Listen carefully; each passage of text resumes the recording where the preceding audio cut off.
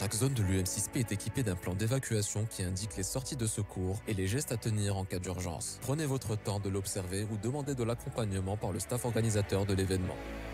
En cas d'écoute d'alarme, prendre du temps, ne pas se précipiter, suivre les équipiers d'évacuation ou le chemin le plus proche vers une sortie de secours indiquée par cette signalétique. Ne pas utiliser l'ascenseur. Une fois dehors, se déplacer vers le point de rassemblement pour confirmer votre sécurité au responsable d'évacuation et ne pas quitter le point de rassemblement qu'après autorisation. Si vous êtes le premier à notifier une situation d'urgence au sein des lieux de l'événement, vous devez activer le système d'alarme en poussant sur les déclencheurs manuels. Nos équipes sont à votre disposition et vous souhaitent un excellent événement.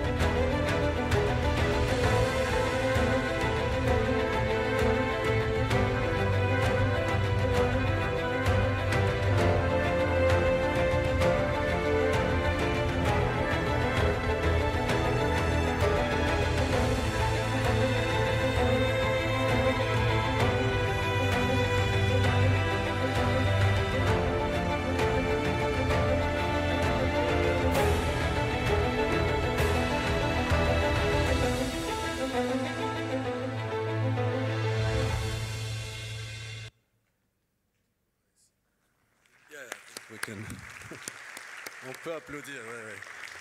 Good morning, everyone. Bonjour tout le monde.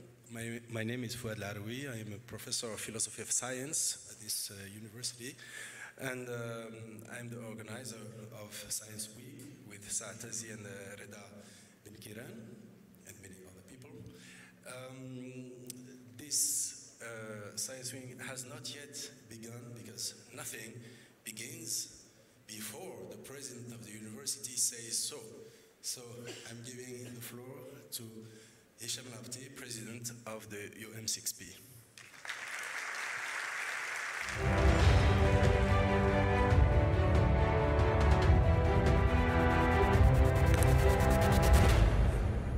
Assalamu alaikum, bonjour, good morning, excellencies, professors, ladies, gentlemen, esteemed guests.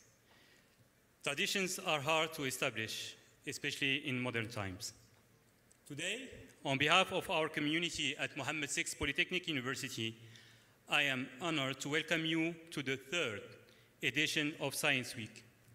I'm particularly proud that this annual gathering here in Morocco has now become a traditional venue of scholars, experts, thinkers, artists, and all lovers of science from around the world.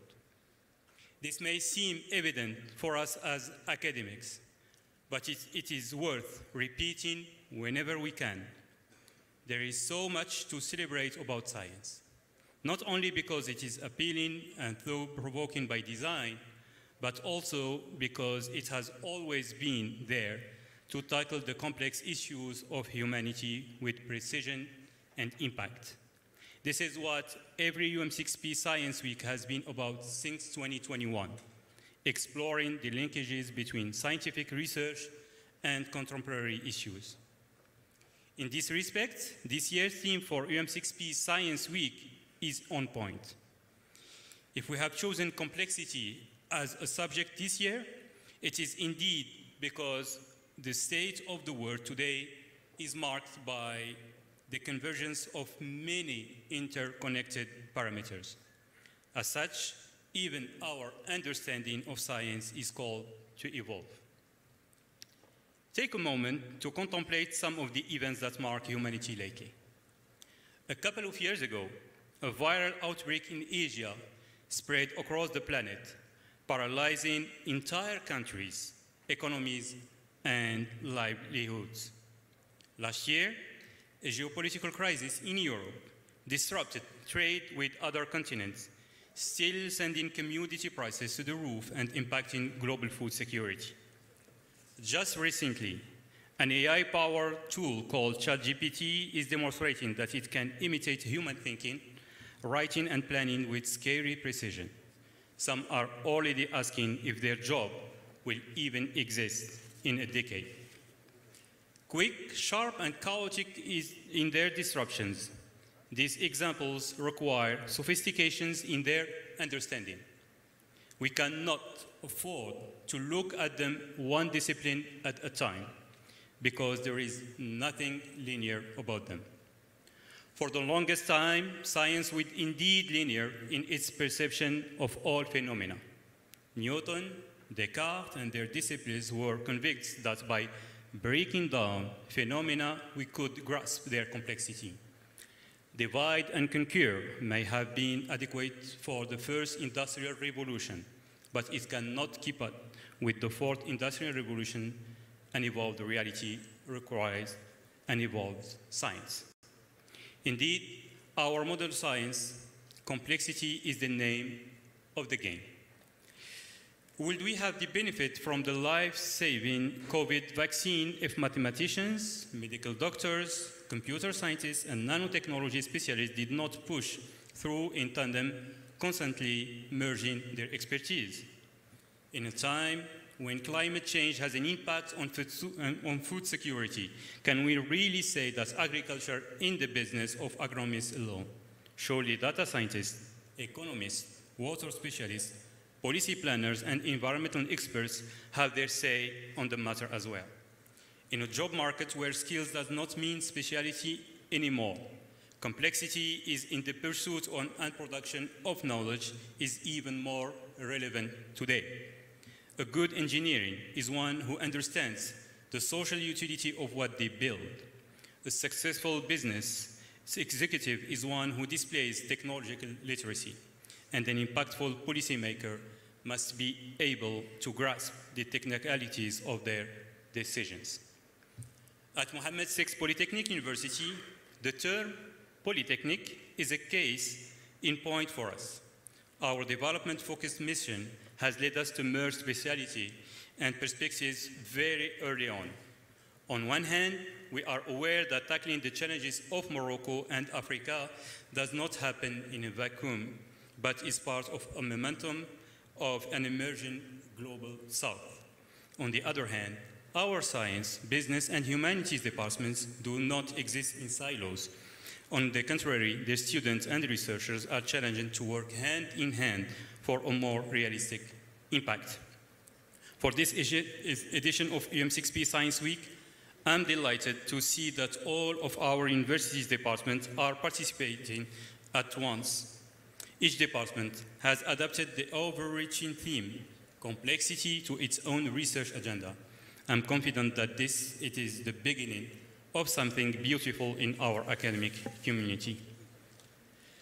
To all our guests, students, researchers, or staff, I have one request for this UM6P Science Week. Dare to explore, listen, discover, and ask challenging questions. Among us this week are some of the most prestigious scholars worldwide.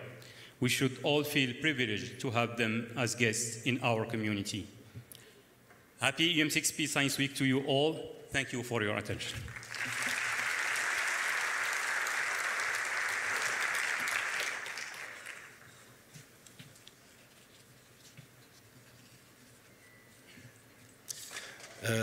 Thank you, Mr. President.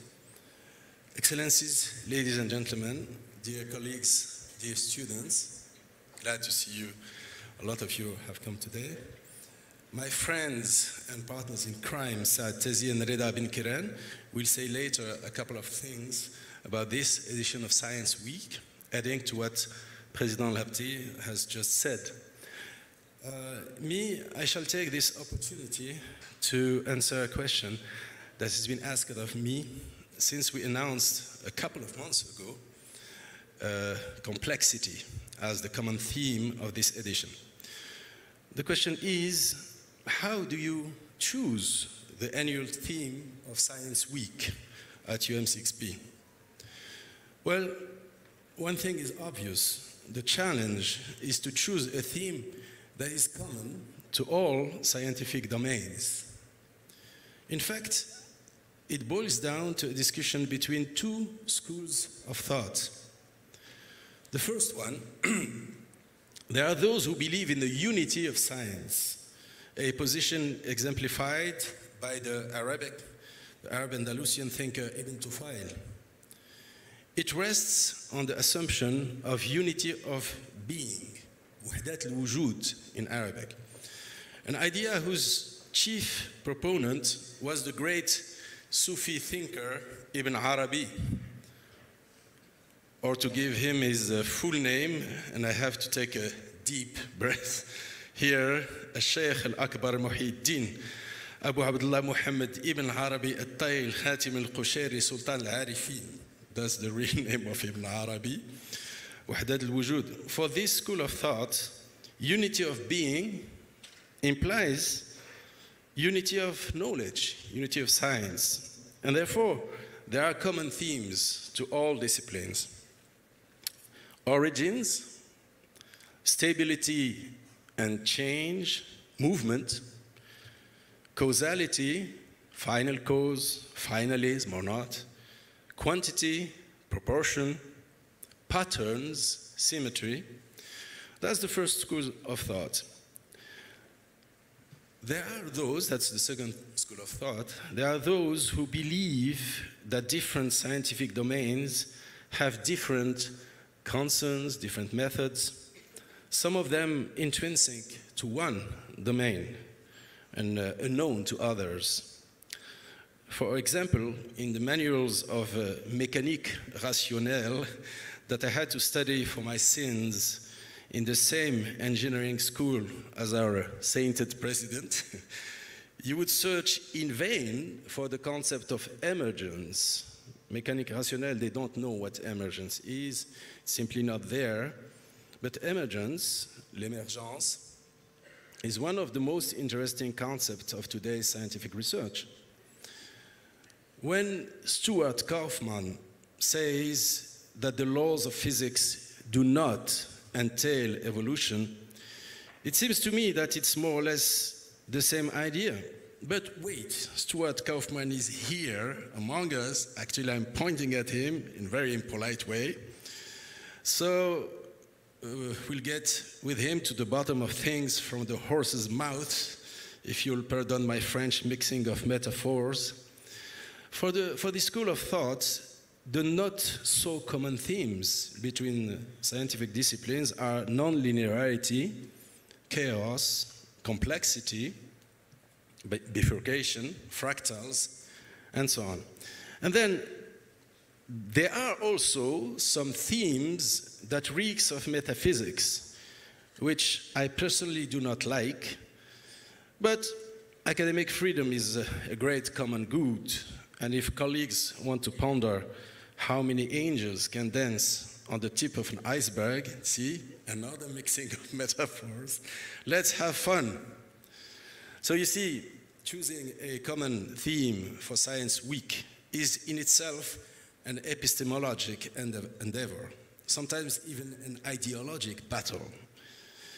Until now, that ideologic battle has been done during a relaxed lunch in Marrakesh under an olive tree, I kid you not, really under an olive tree, by 2 or 3 persons, the initiators of Science Week. This year, we have decided to innovate. At the end of Science Week on Friday, those of you who will still be here, we call them the survivors, will convene under the pergola here and decide in a very democratic way what the theme of next year's Science Week will be.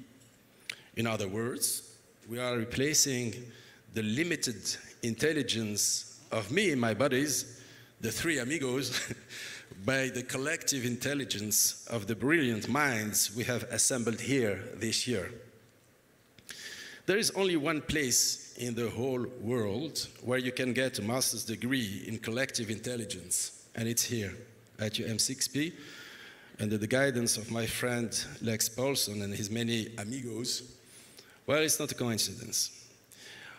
Okay, I've been reminded to tell you that we have simultaneous translation, and you can get all the apparatus there. And I would like to finish by thanking our president of OCP, Mustafa Tarab, for being here today. Has many, many obligations, but every week of science, he does us the honor of being here. I want to thank you all for being here.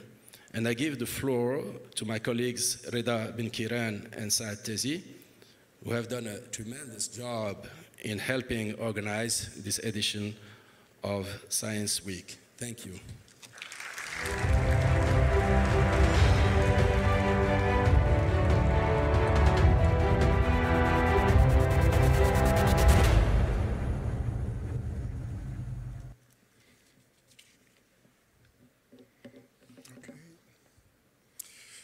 Distinguished guests, ladies and gentlemen, أيها الجمهور الكريم, let me begin by expressing my particular happiness for being here today as UM6P is offering us all the opportunity to explore and deepen a fascinating topic.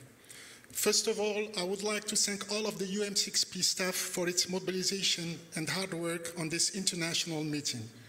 I thank more particularly the organizers and my friends and colleagues Fouad Laroui and Saad Tezi for the quality of their work, making the Science Week a catalytic moment in the life of the university. It has been a pleasure for me to collaborate with them almost immediately after I joined the Africa Business School, for which complexity is a crucial issue. Classical science postulates that what is scientific must be general and generic, regular and linear. The sciences of complexity go further and study what is singular, irregular, unpredictable, all what constitutes the very nature and texture of most real phenomena around us. As a social anthropologist, I have been working on complexity for the past 25 years, starting with a 2-year survey on the field, during which I interviewed over 50 outstanding scientists. I then spent the next 20 years researching complexity and emergence, culminating in man and in society.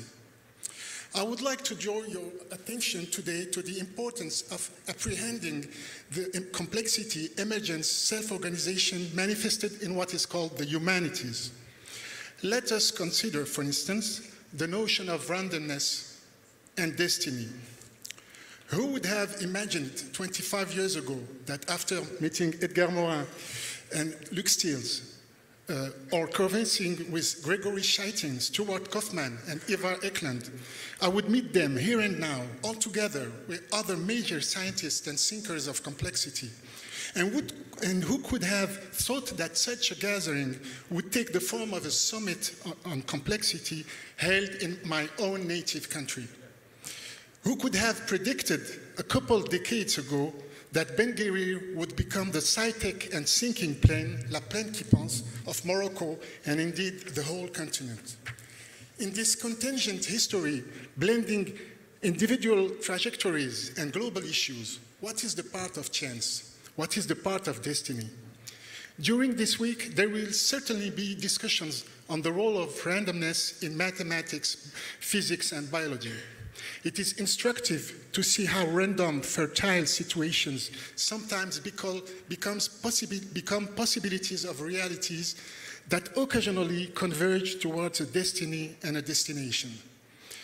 Scientists need to take destiny and destination very seriously. This is the case of the Intergovernmental Panel on Climate Change, IPCC, the United Nations body assessing the science related to climate change and its impact on the biosphere.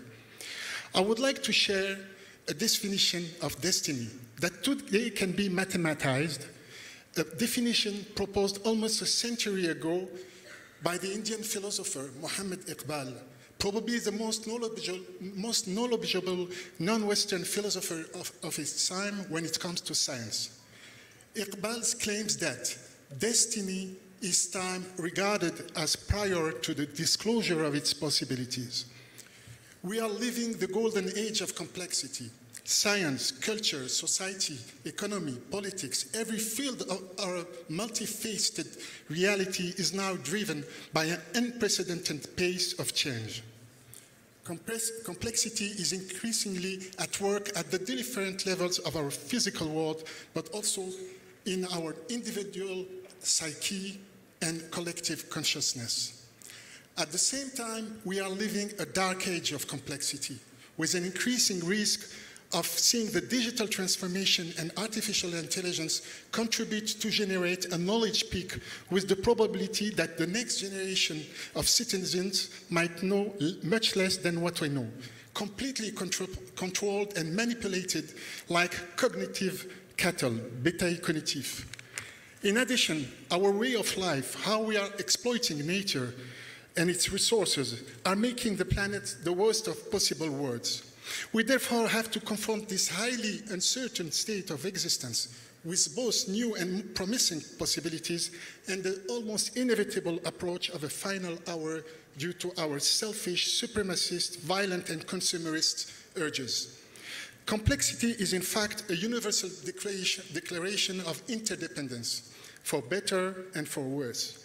We must understand that what affects the environment, the living beings, on the other side of the planet may have tragic consequences for us as well. It is the famous butterfly effect, only over-amplified and generalized. We are all in the same boat, so if there is still time, let us divert it from a titanic route and fate. Complexity contributes to making science a more realistic and modest quest. It highlights the limits of science. We are now facing geophysical limits due to an anthropic saturation of space and time. In this time of cascading crises and civilizational hiatus, September 11 in 2001, financial collapse in 2008, Fukushima nuclear disaster in 2011, social uprisings and movements all over the world during the 2010s, the COVID-19 pandemic. Complexity is somehow taking revenge on us. We are not here together for a whole week by a mere chance. We have converged here because we have work to do together. We have to consider a problem of lack of resources, space and time, after having commoditized almost everything on Earth. We're confronted with the hard problem of what I call a restrictive geometry. How, when we are short on time and space, can we pave the plane by doing better with less, by doing much better with much less? This is indeed the most complex issue at stake.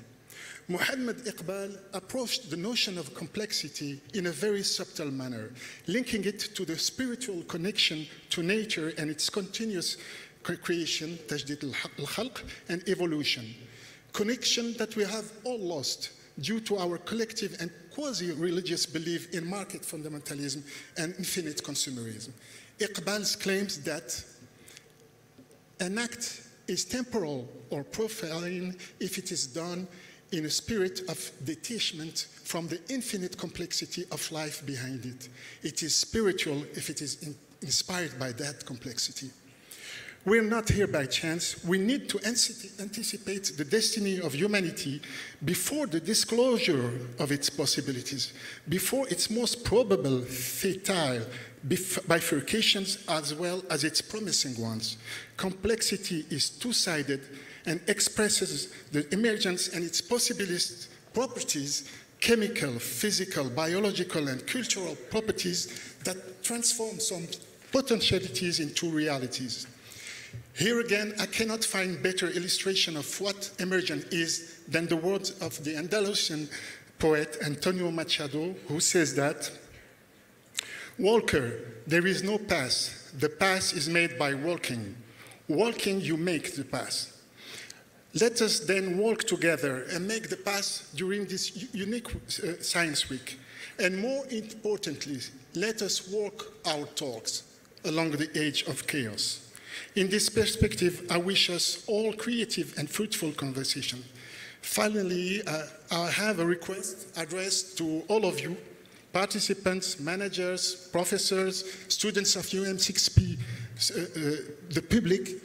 I will be at your service during this international conference and will be accompanied during the whole week by a group of 6 talented people from the Africa Business School. These participant observers will be in charge of a digital humanities workshop and would like to capture, outside the plenary sessions, a maximum of spaces and moments, vivid situations, spontaneous discussions, comments, critical viewpoints, for the purpose of developing later various multimedia didactic support. I'm asking you to kindly welcome them on your side and facilitate this continuous workshop by giving them a little bit of your attention all along the week. Please work with them, talk to them. Thank you very much.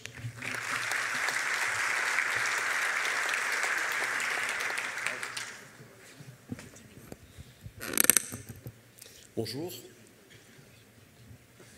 Donc en fait, je vais faire une présentation très très rapide. C'est juste sur les modalités pratiques de cette semaine qui s'annonce exceptionnelle. Un grand merci à l'UM6P, à ses dirigeants de rendre ça possible, parce que j'espère que vous êtes conscients que c'est un moment privilégié que nous vivons actuellement. Donc en ce qui concerne le déroulement de la semaine, je dois appuyer quelque part, pardon. Donc, très rapidement, nous avons concocté un programme scientifique très important, très dense. Profitez-en. Nous avons également, cette année, pensé à la dimension culturelle. Je vais vous donner le programme dans un instant. Quand vous sortirez d'ici, vous avez remarqué qu'il y a des stands sous la pergola.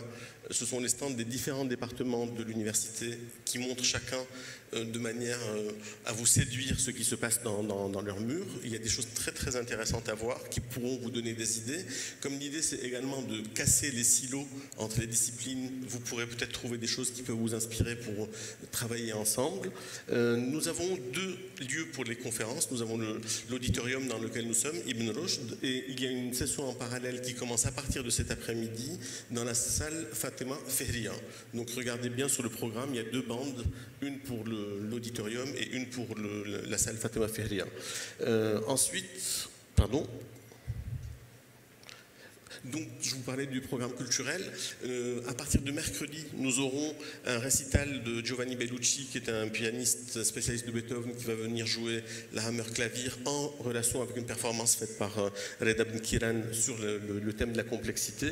Jeudi, nous aurons la chorale de l'UM6P, dont un certain nombre d'entre vous font partie, qui est organisée par la professeure Ikram Shaeri, entre autres prof de machine learning. Donc, elle va peut-être mettre en place une machine automatique pour l'année prochaine. Mais pour l'instant, on a des vrais choristes. Et enfin, vendredi, on finit en apothéose avec Hamid Qasri, que vous connaissez certainement, qui va donner un concert de musique gnawa pour relaxer tout le monde. Le dernier point que je voulais évoquer avec vous, vous avez peut-être remarqué qu'il y a une librairie comme l'année dernière, et donc l'initiative revient au management parce qu'on aime les livres et parce qu'on aime le savoir. Donc il y a une petite règle très très simple, les livres sont réservés aux étudiants et vous êtes limité, c'est-à-dire que vous ne pouvez prendre qu'un seul livre et il y a quelque chose à la clé. Les livres sont offerts. Et quand vous prendrez un livre, vous laisserez votre nom, parce qu'on veut s'assurer que vous allez lire les livres, et donc on vous demandera de faire une restitution, soit individuelle, soit en groupe, juste après Ramadan. Donc vous aurez tout le mois de Ramadan pour lire le livre que vous aurez choisi, et ensuite vous partagerez avec vos camarades ce que vous en avez retenu. Et vous remarquerez, en fait, dans la sélection des livres qu'il y a un certain nombre d'auteurs qui sont présents ici. C'est une aubaine, c'est pas des gens qu'on croise tous les jours au coin de la rue, donc profitez-en.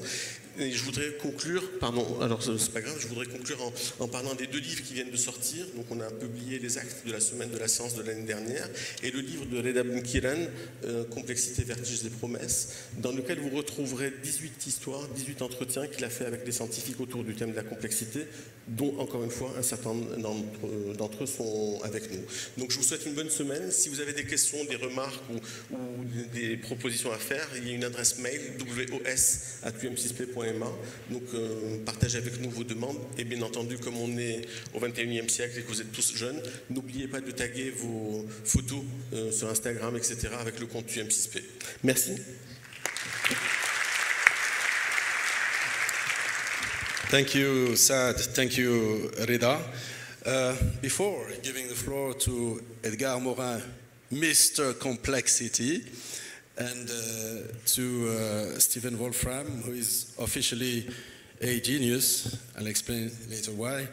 I would like to give the floor virtually to Professor Tawana Coupe, who is the Vice Chancellor of the University of Pretoria, because today we are launching a fund called the Louise Fresco Fund for Academic Mobility in Africa, and the first universities who participate in the fund are UM6P, who will host actually the fund, and University of Pretoria. So if you can start Mr. Tawana Coupe's speech. Thank you.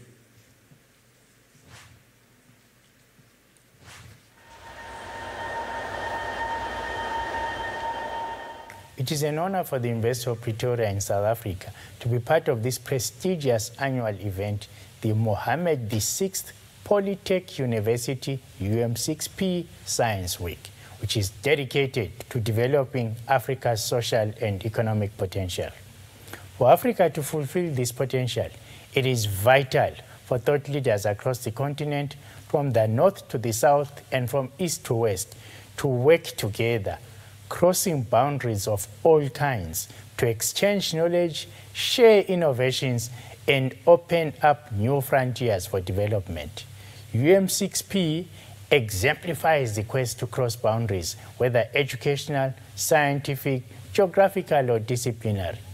As we celebrate the opening of this third edition of the UM6P Science Week, congratulations are due to the university leadership, together with leaders in the government of Morocco, the scientific community and industry, on your vision of offering distinctly African perspectives on pressing global issues.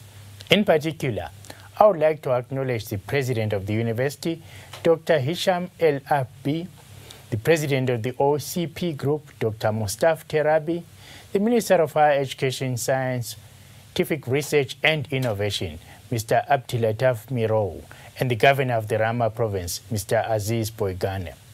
Further, the University of Pretoria team also looks forward with excitement to the keynote addresses to be delivered by, among others, the acclaimed philosopher Edgar MORIN and the celebrated scientist and physicist Stephen Wolfram.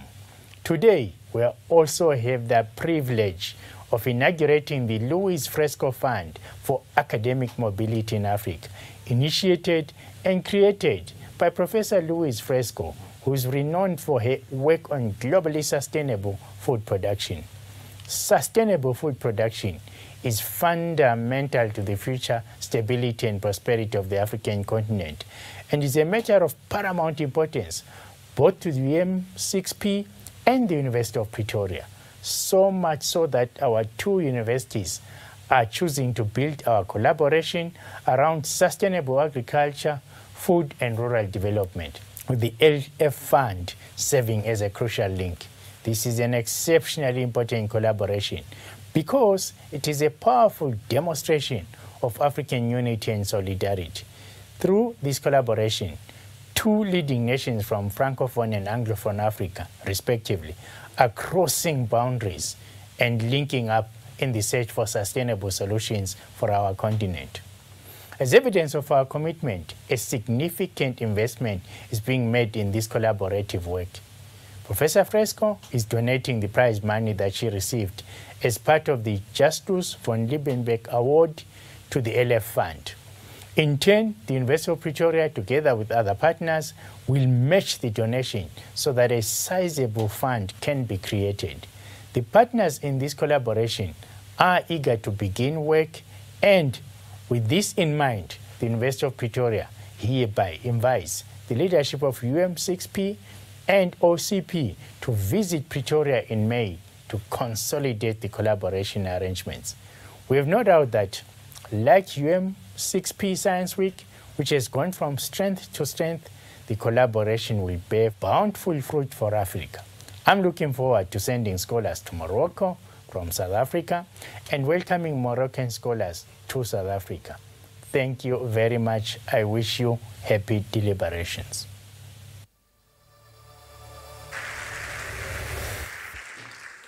Thank you. Okay, now we come to the crux of the matter with two keynote speeches. The first one will be given by Edgar MORIN, Monsieur Complexité. The title is Le défi des complexités en temps de crise. We need it as more as ever. Monsieur Morin, la parole est à vous. Est-ce que vous voulez rester assis? Vous venez ici? Vous venez ici. Bravo.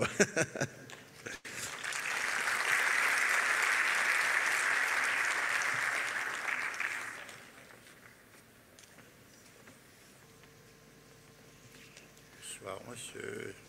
Vous êtes là. C'est bon, merci.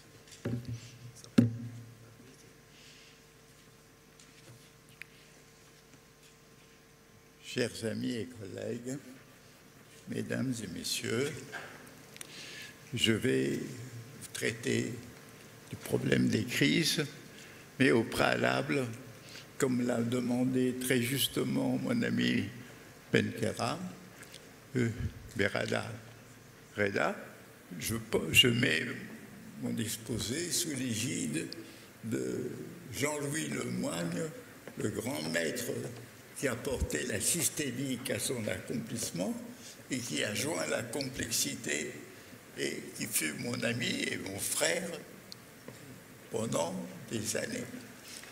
Bon, cela étant dit, puisque j'ai parlé de la systémique, je dois préciser une chose. Alors que la théorie des systèmes complexes est une théorie qui s'occupe des systèmes dont les processus sont tellement liés en interaction qu'il est très difficile de prévoir leur devenir et leurs résultats. Moi, je dirais que tout système, quel qu'il soit, est complexe. D'abord, je dirais que tout ce que nous considérons comme objet est un système. Un atome est un système de particules, une molécule est un système d'atomes, un être vivant est un système de molécules, etc., etc. Autrement dit, tout ce qui se présente comme objet est une organisation faite d'éléments différents les uns des autres. Or, ce qui est tout à fait remarquable, déjà d'une façon populaire, on avait dit le tout est beaucoup plus que la somme des parties, mais d'une façon systémique, on peut dire que le tout organisé produit des qualités et des propriétés qui ne sont pas dans les parties et qui sont les émergences. Ainsi, par exemple, pour prendre l'eau, H2O, l'eau a des propriétés que n'a pas l'hydrogène et que n'a pas l'oxygène et qui lui sont propres. Un être humain a des qualités et des propriétés spirituelles et culturelles que n'ont pas simplement ses organes biologiques. Autrement dit, et c'est ça la ruine de tout réductionnisme, on ne peut comprendre un système que si l'on comprend la relation entre tout et partie. Pourquoi aussi? C'est parce que le tout peut très bien inhiber des qualités propres à des parties. Par exemple, un système dictatorial inhibe les qualités et les propriétés des individus. Cela étant dit, je pense qu'il y a, disons, 4 sortes de complexité. Il y a la complexité empirique des processus complexes, des théories des systèmes complexes. Il y a la complexité empirique du fait que les connaissances énormes qu'ont accumulées les disciplines se trouvent compartimentées les unes par rapport aux autres, et dès qu'il s'agit de traiter un problème important comme qu'est-ce que la mondialisation, qu'est-ce que l'homme, qu'est-ce que la mort, que ça, nous avons à ce moment-là l'impossibilité de relier ces connaissances. Donc, l'objet, un des objets empiriques de la connaissance complexe, c'est ce que j'ai appelé la reliance, la capacité de relier des connaissances séparées pour traiter un objet important. D'autre part, la complexité a un caractère logique. Je viens de vous le montrer en parlant d'émergence. Ça veut dire qu'il est impossible de déduire par la logique les qualités du tout à partir des qualités des parties. Donc ce problème logique, nous allons le retrouver dans l'apparition des contradictions au cours d'une investigation rationnelle. Par exemple, en microphysique, on a découvert qu'il était impossible de définir la particule, sinon à la fois comme corpuscule et comme onde, ce qui sont deux notions complètement contradictoires. Mais en fait, comme l'a bien montré Niels Bohr, le grand fondateur de cette théorie microphysique, cette chose peut se retrouver aussi à l'autre niveau. Si vous regardez l'individu, vous ne voyez plus la société. Si vous regardez la société, vous ne voyez plus l'individu. Si vous regardez l'espèce, vous ne voyez plus l'individu. Si vous voyez l'individu, vous ne voyez plus l'espèce. Or, ces réalités sont inséparables l'une de l'autre et selon des processus où la causalité n'est pas simple, puisque l'espèce, c'est-à-dire l'ADN, produit les individus qui sont les produits de cette cause. Mais les individus, en s'accouplant, produisent l'espèce en produisant des enfants, c'est-à-dire que nous sommes des produits producteurs. La société, avec ses émergences qui sont la culture et le langage, nous aide à produire les individus, mais les individus, de par leur interaction, produisent la société. Nous sommes des produits et des producteurs. La cause et les faits sont liés et ne sont pas linéaires. C'est comme dans un système de chauffage où vous savez un thermostat qui détermine la température idéale et dont l'effet revient sur la cause qui est le chauffage. Et tout ceci crée l'autonomie interne du système. Alors j'en viens à une dernière idée très importante aussi, c'est l'idée d'auto-organisation qui est le propre des êtres vivants. Or, cette auto-organisation a besoin, par la dépense d'énergie qu'elle produit, de s'alimenter à l'extérieur. Nous dépendons de la nourriture. Les plantes dépendent du soleil pour produire avec la chlorophylle. Donc, si vous voulez pour produire leur énergie, nous avons besoin de l'extérieur. Autrement dit, toute autonomie est en même temps dépendance. C'est-à-dire qu'il y a un lien entre deux notions apparemment contradictoires. Alors, cela étant dit, quand vous prenez, je prends un dernier exemple avant d'aborder les crises, si vous prenez la réalité humaine, qu'il est d'ailleurs très importante de connaître pour traiter les crises, vous vous rendez compte que non seulement nous sommes à la fois individus, partie d'une société, éléments d'une espèce, c'est-à-dire dans une trinité inséparable, mais en même temps, nous sommes des êtres à la fois rationnels et délirants, capables de passion et de folie. Nous sommes des êtres capables de technique et nous sommes capables de mythologie et d'inventions purement idéales, imaginaires. Nous sommes capables de vivre pour notre intérêt personnel et nous sommes capables de dépenser et de vivre pour autrui au détriment de notre sentiment personnel. cette complexité humaine, elle va se révéler au cours des crises. Vous avez quand même, prenez par exemple l'idée d'arrivée d'Hitler au pouvoir.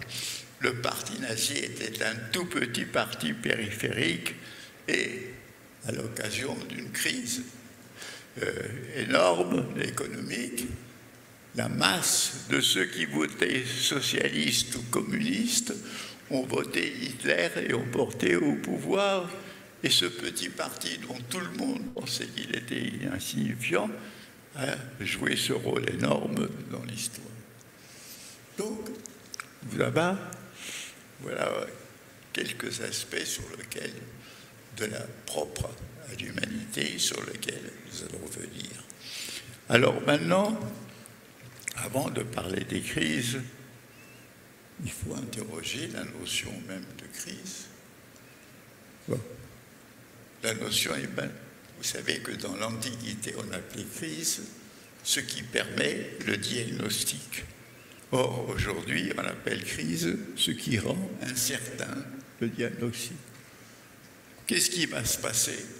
Il y a une crise ministérielle. Quel va être le prochain gouvernement?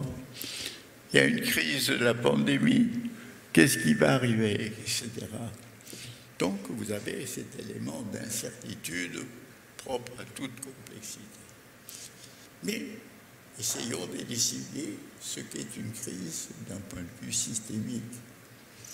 Une crise est une rupture dans le système de régulation d'un système qui permet de refouler les déviances. Dans une société organisée, les déviances, que ce soit les criminalités, que ce soit les délinquances, sont réprimées et reposées.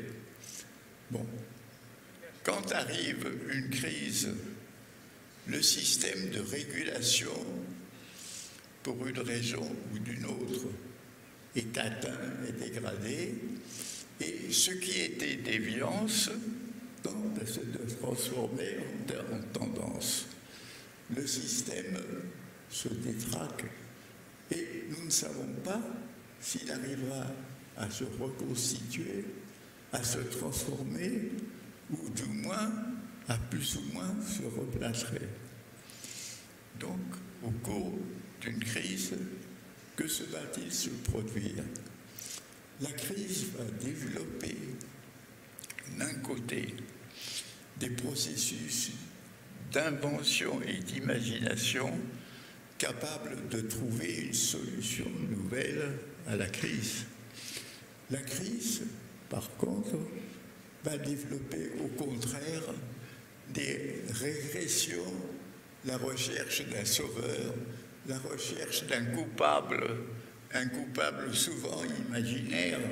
On va dire c'est l'immigrant, c'est l'étranger, on va chercher un coupable.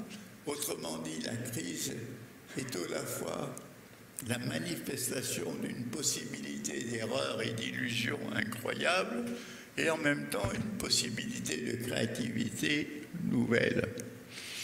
Cela étant dit, nous allons aborder les crises. Ces crises, la tragédie, c'est qu'elles se combinent et se multiplient les unes les autres. Vous savez, à partir du moment 1945 de la bombe d'Hiroshima, où le sort de toute l'humanité s'est trouvé menacé éventuellement par un conflit nucléaire, on peut dire que l'humanité est entrée dans une crise latente que peuvent réveiller un peu des phénomènes comme pendant la guerre froide, la crise des fusées du Cuba, bon, ou autre. Vous avez aussi la crise de la mondialisation, d'une mondialisation qui s'est faite essentiellement sur une base techno-économique et qu'il a suffi que la pandémie arrive pour qu'il y ait une rétraction des nations les unes sur les autres et pour que, avec en plus l'arrivée de la guerre d'Ukraine, il y a une perturbation dans l'ensemble des communications qui constituent la mondialisation. Et on peut se demander si on arrive à une régression de la mondialisation et jusqu'à quand et dans quel domaine. Ce qui est intéressant dans la crise issue de la pandémie, c'est que ce n'a pas été seulement une crise médicale, une crise provoquée par l'absence de masques au départ ou l'absence de remèdes connus. Ce n'était pas seulement une crise où la médecine la plus avancée n'était pas capable de traiter un virus d'un type nouveau qui était le coronavirus, lequel en plus n'a pas cessé de se muter et de provoquer de nouvelles maladies. C'est que cette crise médicale a provoqué une crise sociale. L'enfermement peut produire des crises domestiques chez les ménages et dans les familles. Il a produit des crises dans la perte de la relation directe de chacun avec son travail. Il a produit des effets multiples sur le plan social, politique, économique. Et cette crise de la pandémie est arrivée au moment où se déchaînait depuis les années 70 du siècle passé, c'est-à-dire depuis le rapport Meadows, au moment où se déchaînait la crise de la planète, qui n'est pas seulement la destruction de la biosphère, qui a aussi des effets délétères sur la civilisation et l'humanité, avec les énormes pollutions urbaines, avec la pollution des lacs, des rivières, des océans, avec la pollution des terres sous l'industrie industrielle, sur l'agriculture industrielle qui stérilise les sols et produit des effets parfois néfastes à cause des pesticides. La crise, disons, écologique a produit quand même des effets de plus en plus inquiétants, aggravés par la crise climatique que nous pouvons vivre depuis 2 ans et particulièrement cette année. Donc, nous sommes confrontés en tant que nation, en tant qu'humanité, à cette crise et l'humanité n'a pas les moyens de les traiter. L'ONU est impuissante, les réunions entre les États aboutissent à de très faibles résultats. Il n'y a pas d'autorité capable de traiter cette crise. Et voilà qu'éclate l'année dernière la guerre d'Ukraine, cette guerre qui au début est localisée.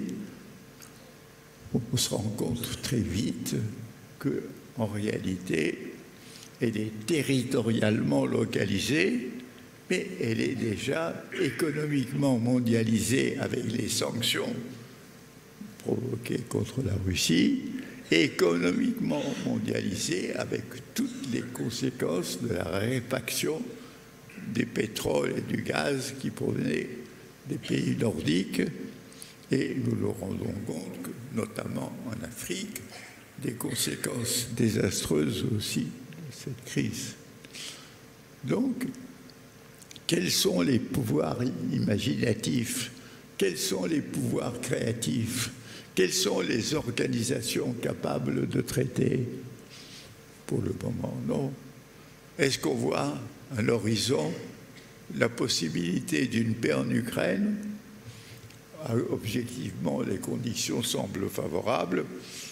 les armées sont de force égale, il n'y a pas de compétition de l'un de l'autre, il faudrait trouver des compromis, des négociations, comme souvent dans les guerres, mais les deux adversaires sont décidés à aller jusqu'au bout, jusqu'à présent, et malgré les conditions objectives, les conditions subjectives. Donc, nous voici, l'humanité, en 2023, en proie à des crises qui s'entretiennent les unes les autres et où une guerre qui maintient son escalade avec les dernières nouvelles, c'est que des pays occidentaux vont livrer des avions à l'Ukraine, donc capables d'atteindre la Russie.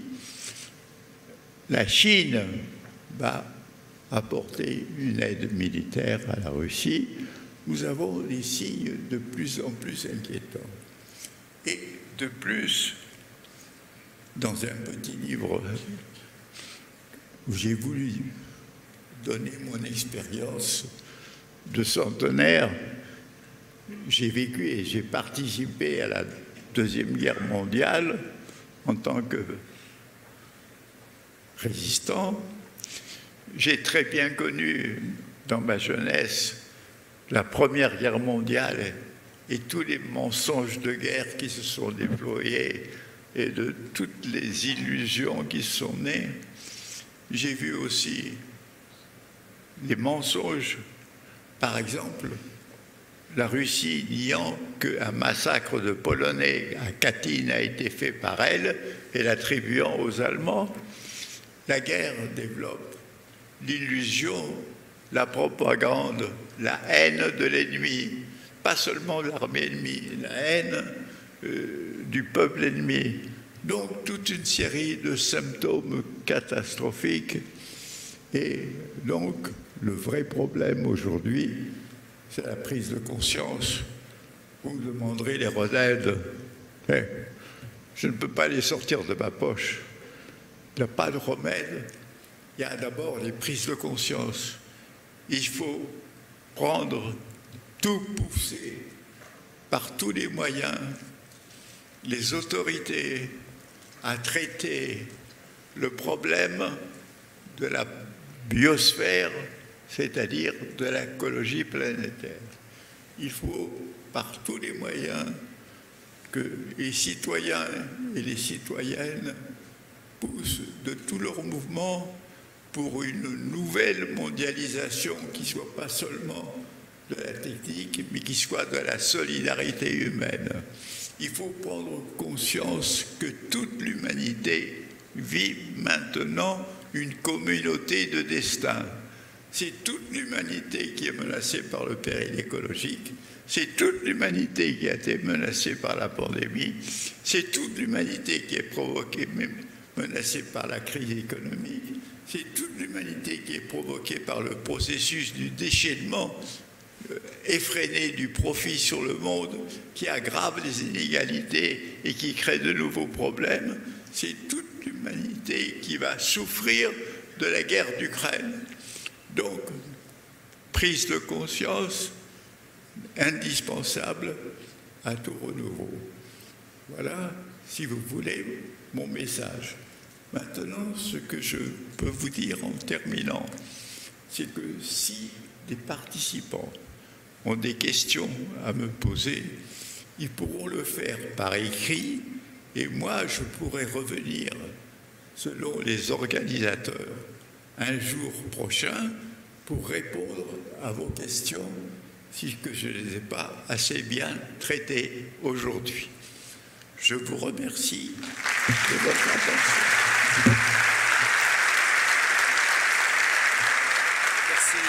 Merci, cher Edgar. Attendez. Allez-y, vous allez. Merci, cher Edgar Morin.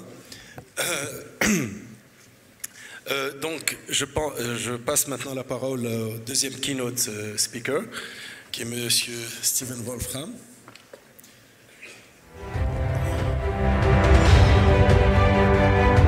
The floor is yours.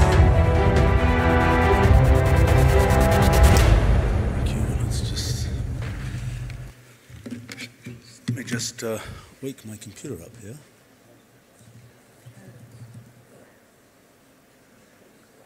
Oh dear.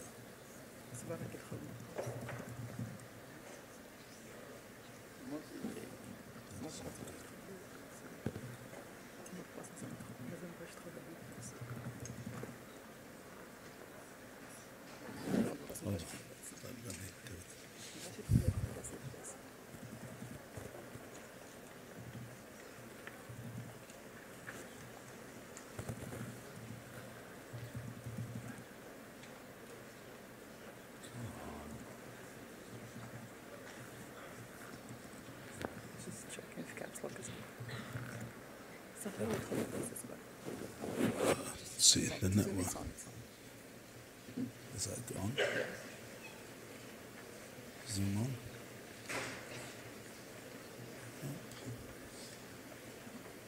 Connect to Zoom. Okay, refresh the link.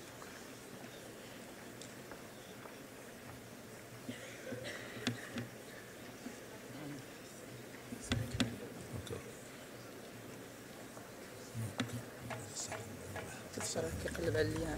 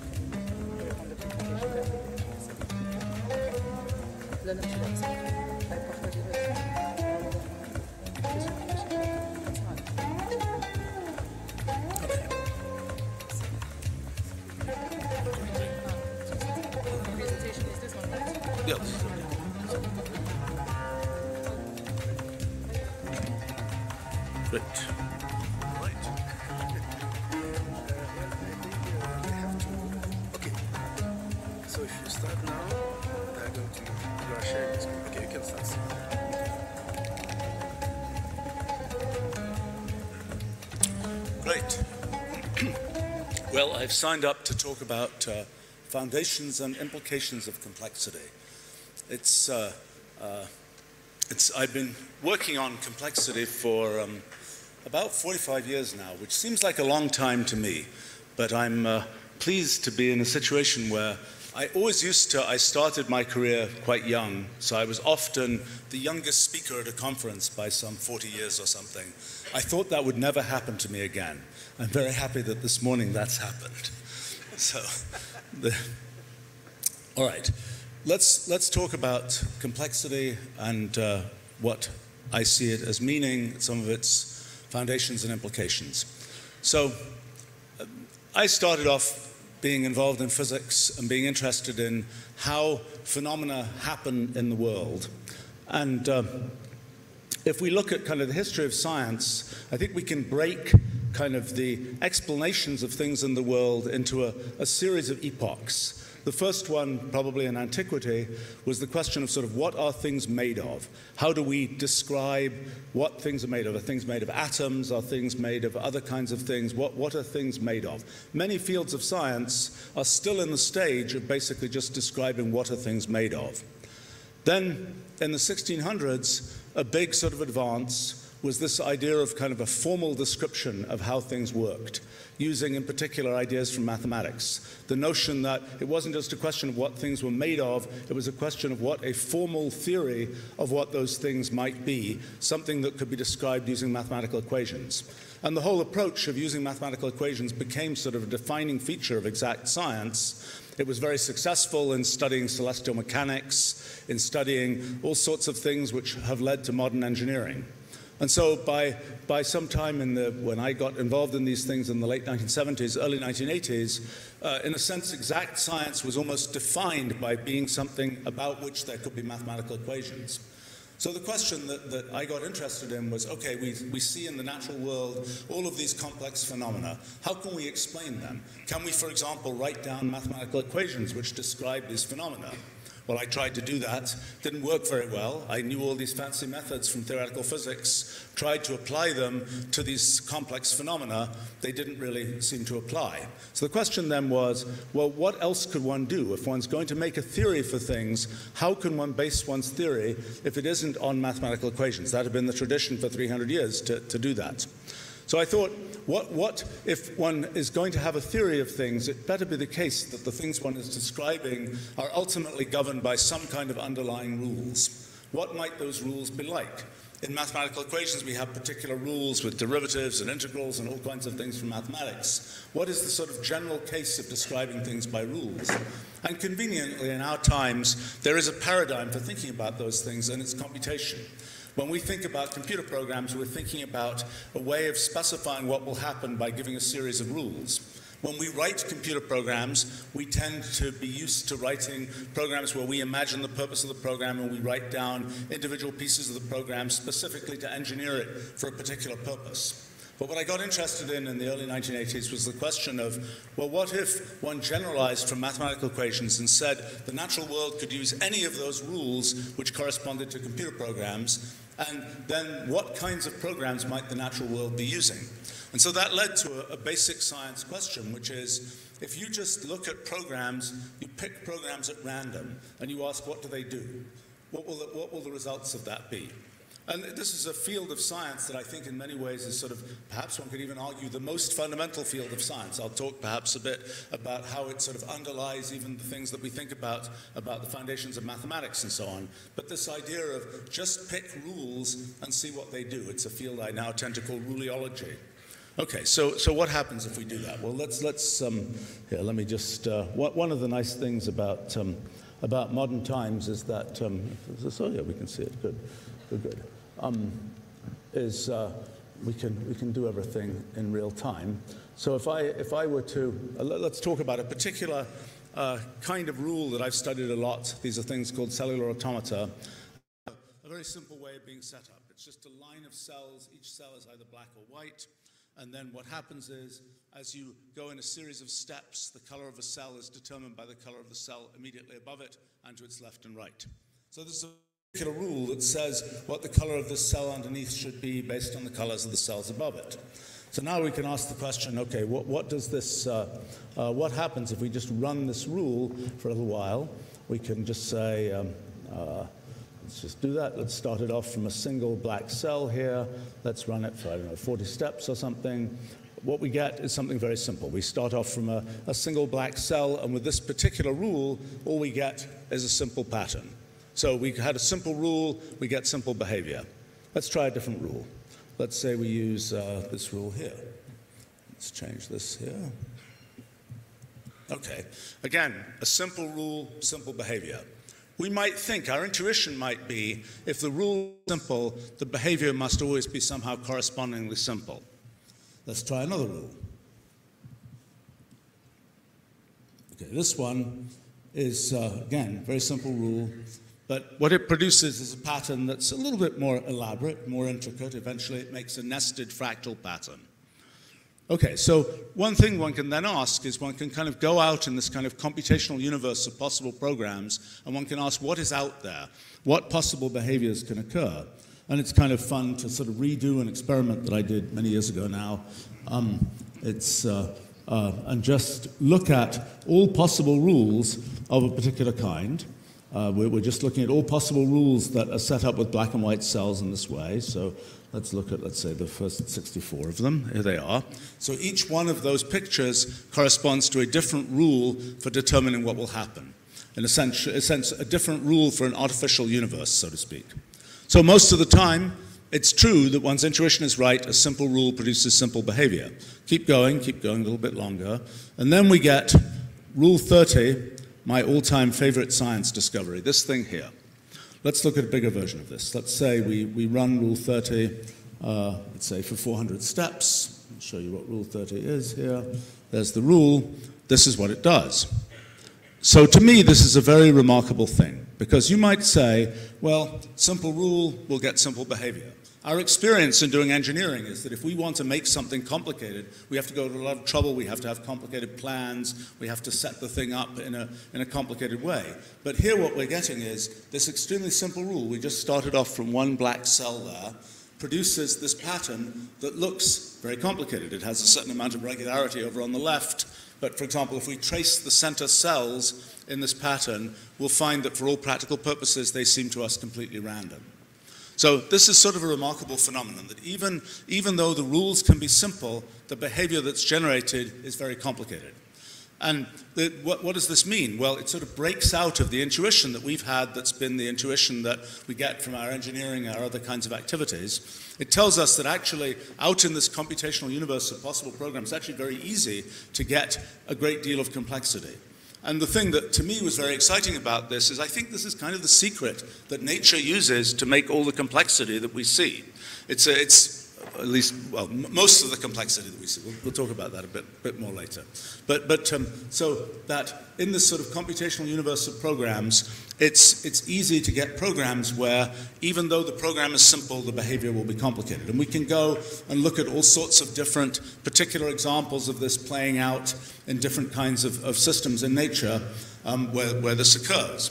Okay, so what's the significance of this for science in general? One thing one might ask is, one of the things that's sort of a triumph of the equation-based science of the 1600s and so on, is this idea that you can kind of computationally reduce one's understanding of a system. So, for example, you're studying the motion of planets or something, and you're asking, where will the Earth be 1 million years from now as it orbits around some idealized sun? Well, you could trace those million orbits and just see orbit by orbit what happens, but we know we can just make a formula into which we plug the number 1,000,000 and we get the answer. In other words, we've been able to come up with a computationally reduced way to describe how the system behaves. We don't have to follow every step to see what happens. Question is that a general thing? Is this idea of prediction, this idea of us being able to kind of jump ahead and computationally reduce what has to be done, is that a general feature of science, or is that something particular to the science that happened to emerge from what was done with mathematics in the 1600s? I think it is not a general feature of science. And for example, this Rule 30 cellular automaton system is almost certainly an example of a phenomenon I call computational irreducibility. If you want to know what is going to happen a very large number of steps in the future, you can clearly find that out by just explicitly evolving the system and seeing what it does. The question is, can you jump ahead? Can you, the human scientist, be somehow smarter than the system and be able to jump ahead and see what it will do without having to trace each step to see explicitly what happens? Well, this phenomenon of computational irreducibility is a consequence of kind of a fundamental principle that I think is a very useful principle for understanding a lot of things about the world. It's a thing I call the principle of computational equivalence. So when you look at some phenomenon like this, any process in nature, and you say it's following rules, it's generating some output, one thing in modern times that we can think about is that this process is effectively performing a computation. It's been given some input, it's given some computational rules, it will generate some output. So one of the questions is, if we look at all these different computations done by systems like Rule 30, done by systems in nature, how do these computations compare? Are some computations more sophisticated than others? How does that work? Well, one of the things that was discovered in the 1920s, 1930s is the idea of universal computation. The idea that there exist particular systems that have the property that if you feed them appropriate initial conditions, initial data, they can do any computation that any system can do. That idea has been tremendously important in technology. It's what makes software possible. It's basically what's made the whole computer revolution possible. But that idea also has significance in science. And I think one of the things what the question then is this phenomenon that you can find systems that have this property of universality and so on, is that something very special? Do we have to go and build a special CPU chip to be able to get a universal computer or not? The principle of computational equivalence says that actually there isn't, that in a sense computational sophistication is ubiquitous. above some very low threshold, essentially every system you look at that is not obviously simple in its behavior will be equivalent in its computational sophistication. So one consequence of that is that lots of systems in nature will be computationally universal. Has another consequence, which is the phenomenon of computational irreducibility. Why does that happen? Well, what would we be doing if we say, okay, this Rule 30 system, it goes through 1 million steps to work out what it's going to do, but we can be cleverer than it. We can figure out in some computationally reduced way what's going to happen. Well, for us to be cleverer than it, we in a sense have to be computationally more sophisticated than it is. But this principle of computational equivalence says that all these different systems in the world, whether they're these Rule 30 systems or our brains or whatever, are all computationally equivalent. So in a sense, we can never systematically win the competition of us being able to work out what's going to happen faster than it happens. Now you might say, so one thing that means is there are limitations to science. There are things that the traditional science of the 1600s and so on, mathematical science, will not be able to capture. There are things where we won't know what's going to happen other than by essentially running the system and seeing what happens. You might say, so that's a significant thing for science because it's a way in which there's a fundamental limitation on science that is emerging from within science. But it's, in a sense, it's for us, I suppose, in living our lives, it's kind of a good thing because it's kind of what gives us the idea that sort of the passage of time is significant.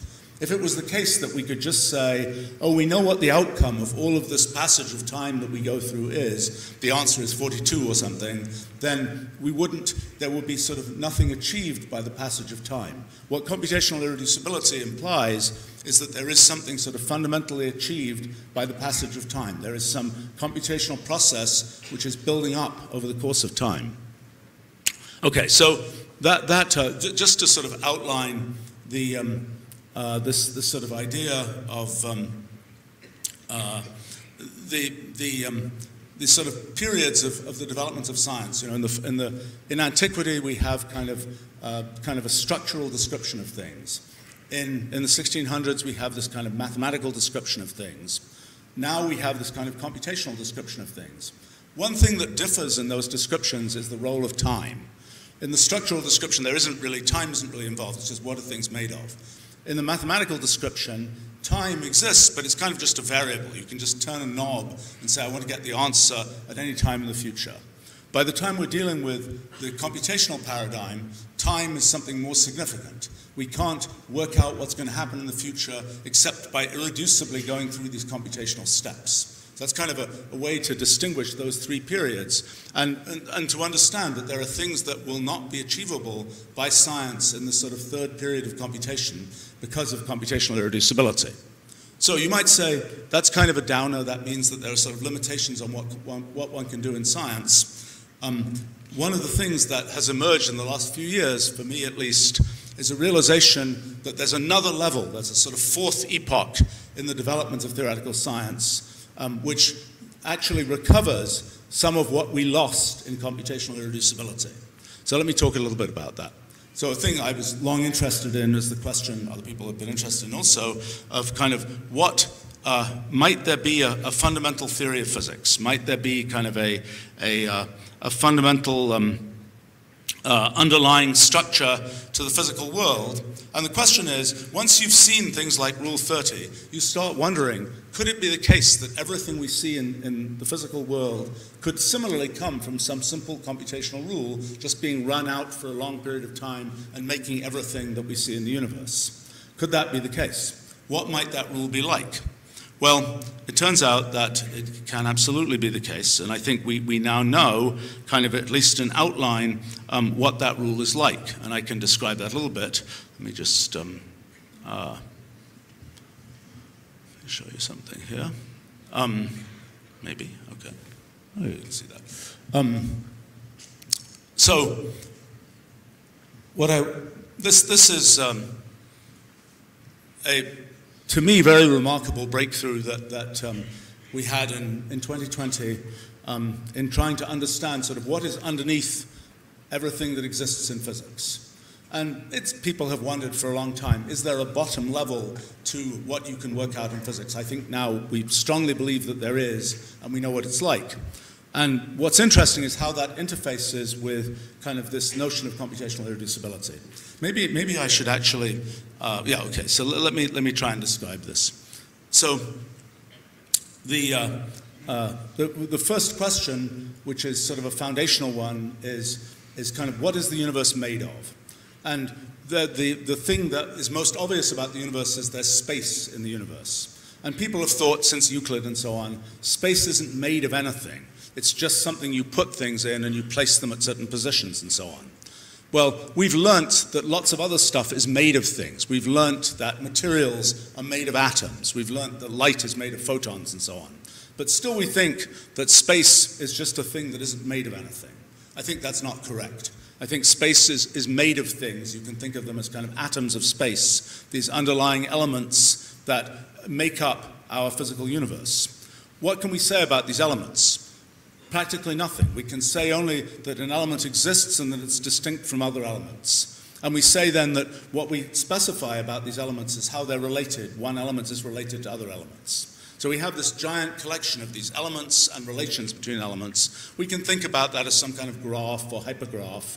And that hypergraph is a representation of sort of everything that exists in the universe, the structure of space and the contents of space as well. And we can think about sort of the content of space, electrons and particles and whatever else. It's a little bit like what happens in a fluid like water. At the lowest level, they're just a bunch of molecules. But when we see things like vortices in the water, those are made from sort of the collective motion of lots of molecules. And so it is, I think, with space that things like electrons are made from kind of the structure of the particular structures in this hypergraph that represents the universe. So in any case, the thing that, and there are many features. So when we look at, for example, fluid dynamics, and we start off from the molecules, we know that from all these molecules bouncing around, we can derive the equations of fluid mechanics as the kind of large-scale limit of what happens with all these individual molecules. The corresponding thing that happens in space is that we derive Einstein's equations for the structure of space-time and for gravity. That's the similar thing that happens from these processes with these hypergraphs. Time in this model is something very distinct from space. It is the progressive computational rewriting of this hypergraph using rules that are, well, they're not the same as the rules for a cellular automaton, but it's the same kind of idea. You're just taking a piece of hypergraph and rewriting it to some other piece of hypergraph. And you keep doing that. It turns out that the mathematics works out so that all the expectations of relativity theory and the correspondences between space and time all emerge as a large-scale feature of this system. Okay, so it turns out that we can ask the question, what's actually happening in the system? At the lowest level, all these atoms of space are doing very complicated things. They're sort of interacting with each other in effect through this hypergraph.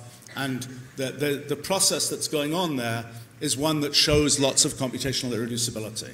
If we were down at the level of atoms of space, we would have no idea what was going on in the universe. The only way we'd be able to work out what happens is by just following what the universe does. But the critical thing is that we are not operating down at the level of individual atoms of space. We, as observers of this universe, are operating on a much larger scale, and we have many limitations in what we can observe about the universe. So in a sense, all this activity is happening down at the level of atoms of space, but we are looking only at some very aggregated version of that activity. And it turns out that the aggregated version that we see has the feature that it shows what corresponds to continuum space and so on. There's a simple analogy. Let's go back to talking about molecules and things like gases and fluids and so on. If you're down at the level of individual molecules, you see all kinds of complicated behavior happening. When you look at a larger scale, you average that out, and you see something which might correspond to something like a continuum fluid. So, for example, one of the big results of looking at what happens at the level of molecules is the second law of thermodynamics, the law of entropy increase, and so on. And that law is basically a consequence of the fact that we are observing what happens at the level of molecules. We're observing it as large-scale observers. We're not able to trace what happens at the level of individual molecules. in essence, what happens at the level of individual molecules is computationally irreducible, but we just get to see kind of an aggregated version of what's going on. We are kind of computationally bounded observers, and as computationally bounded observers, we can only observe certain aspects of what happens in the system. And it turns out that for a computationally bounded observer, it is inevitable that when there is computational irreducibility, the second law of thermodynamics will be valid. So in that case. Turns out, in the case of space-time, the very same thing happens. If you are a computationally bounded observer, and you have one more condition. The other condition is you're an observer who believes that they are persistent in time, which is not an obvious thing, because once you have an observer that is part of the universe, it's made from atoms of space like everything else. At every moment, the atoms in space of which the observer is made will be new atoms of space. The observer will be recreated at every moment in time. So it's not a trivial fact that the observer has the impression that they are following a consistent thread of history. But if you have that impression and you are computationally bounded, then it turns out to follow that as a result of computational irreducibility of the underlying system, that it is inevitable that you get the Einstein equations and you get the standard theory for space-time, which I consider very remarkable. More than that, you can go on and think about quantum mechanics. In quantum mechanics, what's important is that these rewritings of this hypergraph, there isn't just one possible path of rewriting. There's a whole, we call it a multi-way system of many possible paths and joinings of this, of rewriting of the system. And that leads to sort of many possible histories for the universe. Well, the thing that is a complicated thing to think about is that we are observers embedded in that branching and merging universe. And so in a sense, the story of what we observe becomes a story of what does a branching brain observe about a branching universe. And it turns out again that if that branching brain is computationally bounded and believes that there's a single thread of history, then it inevitably follows that system must satisfy the standard laws of quantum mechanics. So it's kind of a remarkable thing because it means that it becomes possible to think about kind of deriving sort of basic physics, not as a matter of just the universe happens to work this way, but as a matter of something that is inevitable given the way that we are as observers of the system. I might say that that we're descending into more and more sophisticated concepts, but the sort of the ultimate concept here is a thing that I call the Ruliad, which is a thing where when we're talking about something like the evolution of the universe and we say it follows a particular rule, you might say, well, which rule is it? And you might imagine a very strange situation, a sort of a Copernicus-like situation where you say, we found the rule for the universe, it's this particular one here. And then people will wonder, well, why isn't it one of these other many, many possibilities for rules? Why did we get this special rule? Well, what I think is the case is that in some sense the universe is running all possible rules. That there's this thing I call the Ruliad, which is something where you're effectively running all possible computational systems, and you're running them, you're kind of running each, imagine you have something like Turing machines, simple model of computation, you run all possible Turing machines from all possible initial conditions, you run it for an infinite time, you get this very complicated structure which involves things that branch from one Turing machine, ends up with two different states, those two states might merge together with different rules and so on. You get this very complicated structure. We are embedded in this structure. We are observers that are part of this structure. So everything that we experience is something that's based on kind of our way of parsing the structure, our particular slice taken from the structure. And so then the big result is that if we parse that structure, if we are observers who have these properties of computational boundedness and belief in persistence in time, then it follows that the way that we observe that structure inevitably must be one where we end up following these laws of physics that I've described. So I consider that an exciting thing because it allows us to kind of derive the fundamental laws of physics from something which is kind of a necessary structure that doesn't introduce any kind of anything where we sort of have a contingent fact about the world. I could go on and talk about how this Ruliad object also underlies mathematics. It represents all possible mathematical axiom systems. And you can also think about an observer of a system, just as we talk about the observer in physics as having these attributes where the observer in physics is parsing out these particular features of the physical world. So similarly, there's a mathematical observer who parses out certain features of this meta-mathematical world to conclude things that are like the mathematics that we know. Okay, why is this relevant to complexity? The fundamental reason is that you might have, this phenomenon of computational irreducibility is a ubiquitous phenomenon. All sorts of systems will exhibit it. That you might think that computational irreducibility would sort of mean it's the end of a certain kind of science. It's the end of being able to say much about what happens. But it isn't, because it turns out that even in the presence of lots of computational irreducibility, for an observer with certain characteristics, the observer is kind of sampling only those parts of the system for which there is predictability to be had. So in other words, one's turned the question of why, if we think about things starting from this Rulliad object, what's happening is different possible observers are sampling the Rulliad in different ways and concluding different things about what the kind of laws of the universe for them might be. And the point is that there are definite and reducible laws. There are essentially slices of reducibility that can be found in this otherwise irreducible system. What are the implications of that? Well, this underlying structure of the Rulliad is, I think, a very general thing. And all sorts of different fields, whether it's molecular biology, whether it's economics, whether it's other kinds of things, I think we can see as being derived from the Rulliad, but by a different kind of observer. So for each different kind of field, there's a different type of observer, a different set of features that we can observe.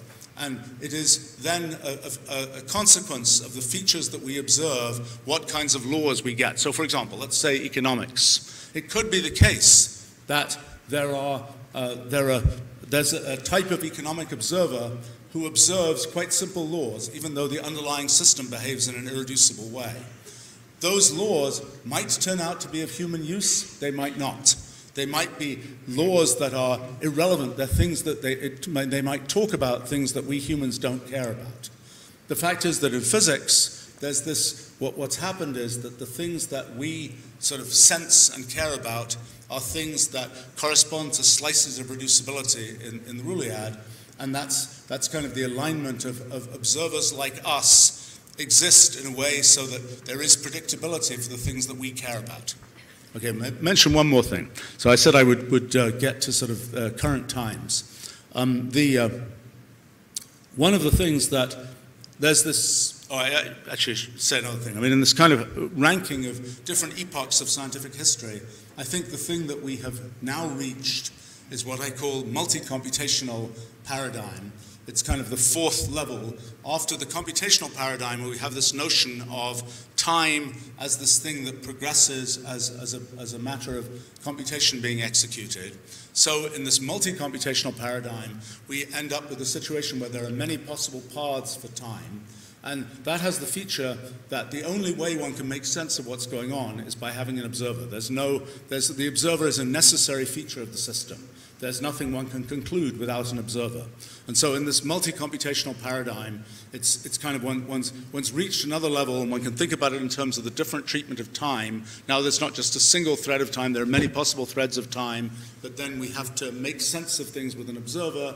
Once we have an observer, we then end up being able to make conclusions which are conclusions which involve computational reducibility. Well, okay, so we can think about kind of all of this, there's this kind of ocean of computational possibility that's out there, in which, for example, computational irreducibility is a common phenomenon. And the question is, we humans, much of what is out there in this sort of ocean of computational possibility, you know, I don't know, we can make some picture of what happens out there. The question is, do we humans care about this? And the thing is that what we have reached, as we can think about this as exploring the Rulliad, that we exist at some point in the Rulliad, and that we are exploring kind of the structure of what's possible around that area of the Rulliad. And the things that, there are certain things that we know we care about. There's certain things that are relevant to our senses. There's certain things that are relevant to the technology we build, and so on. And there are other things where we look at it and we say, well, that's nice, but we don't care. That doesn't connect to anything that we do. So one of the things I've been long interested in is there's all this sort of ocean of possibility of what is computationally possible. How does that connect to what we humans think about? I've spent a large part of my life building computational language, or Wolfram language, that is an attempt to capture kind of what we humans care about, a way to represent what we humans care about as a computational language. It's kind of the analog. Back 500 years ago, sort of the big thing that happened was the invention of mathematical notation that allowed people to sort of talk in a streamlined way about mathematical ideas. And that led to the mathematical sciences and calculus and all those kinds of things. What I've been trying to do for many years is, and happily many people use what we've built around the world, what I've been trying to do is to build a computational language which is kind of a notation for computation as mathematical notation is a notation for mathematics. And this computational language a big part of it is representing things in the world that we care about, whether it's cities, whether it's certain kinds of algorithms, processes, and so on, having representations for those things. Much as in a human language, we make up words for things that we care about. We make up a word for chair. We make up a word for website or something. We make up words for things out there in the world of possibilities. There are certain things that we care about. We give those words in our language. And in our computational language, the idea is to do the same thing, to describe the world computationally by essentially finding those words, those pieces of computational description. Okay, so just so there's this sort of what's out there that's computationally possible. There's what we care about as humans. One of the things that's sort of a thing of recent times is the world of things like ChatGPT, and we've been involved in machine learning and AI and things for a long time. So this was, ChatGPT was a big surprise to everybody, including the people who built it. Nobody thought it was going to work this well. And the question is, let's see if I can find a picture here. Let's see. Here we go. Let's talk about, okay, here's a good one.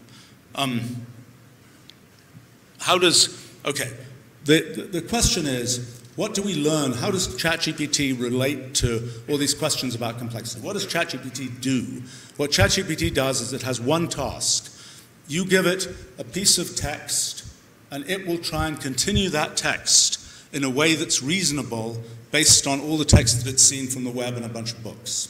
So in other words, it's trying to statistically continue what it saw so far based on probabilities that are derived from looking at a corpus of about 4 billion web pages and a few million books and things like this. So it's trying to continue in a way that is sort of typical of what us humans have put on the web. So it's capturing what and it turns out, so it's got about 1 trillion words of sample human output. That's a decent fraction of all the output that is publicly accessible from our species, so to speak, as text. It's got those words. Inside it, it's essentially having to make a model for how to predict what the next word will be based on what it knows is out there in those 1 trillion words. And the model it makes is using an idea that comes from the 1940s, the idea of neural nets, a simple idealization of how brains work. Neural nets, it's just, here are some examples of kind of trained neural nets. This is something where you're trying to get it to reproduce some function here where the value is yellow when it's in this region, red when it's in this region, and so on.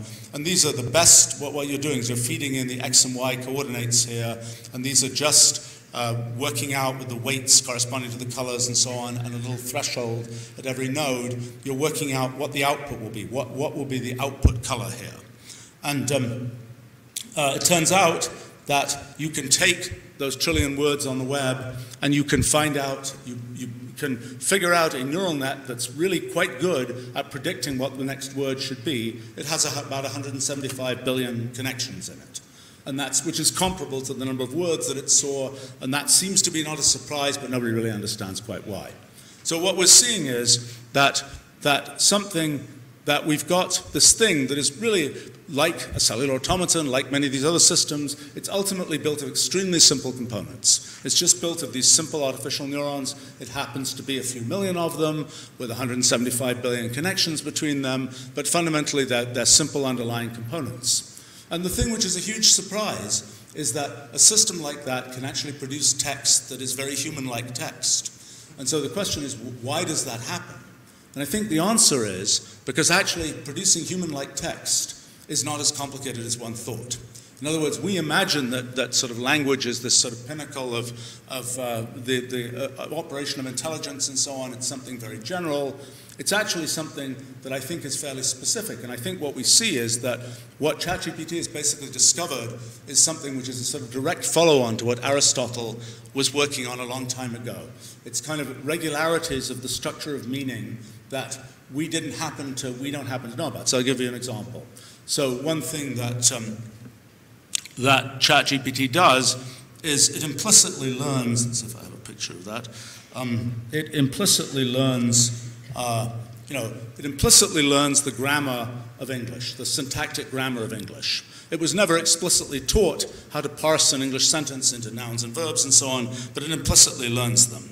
If you try and teach it, for example, something like a parenthesis language, a very simple language where you open and close parentheses, it will actually eventually fail to do this. It's not, and what's happening is that what ChatGPT is doing is it's doing essentially shallow computations. It's doing computations that are, well, okay, to explain in terms of computational irreducibility, one thing that it cannot do is irreducible computations. What happens when it runs is every new word it produces by just trickling through this neural net a series of numbers and figuring out what the probabilities of the next word are. It never gets to even have a feedback loop. The only feedback loop it has is through adding a new word, then looking at all the words it's had so far when it adds the next word and so on. So that means that all these processes that we've talked about in nature and so on that involve computational irreducibility, it doesn't get to do those things. So the surprise is that all this stuff that we thought was really complicated that has to do with how human language works doesn't involve computational irreducibility. Nature involves plenty of computational irreducibility, but in what we do when we make human language, we've taken a slice through things that involves only fairly shallow computationally reducible stuff. And what you can ask is, well, how did we, what are some analogies to how that works? And I think, let's see, I had a nice picture here somewhere. Yeah, that's a picture of the sort of the insides of ChatGPT, of some of its, sort of what it learnt, and somewhere in there, that's sort of a representation of the regularities of human language and so on, and the way that we think about things.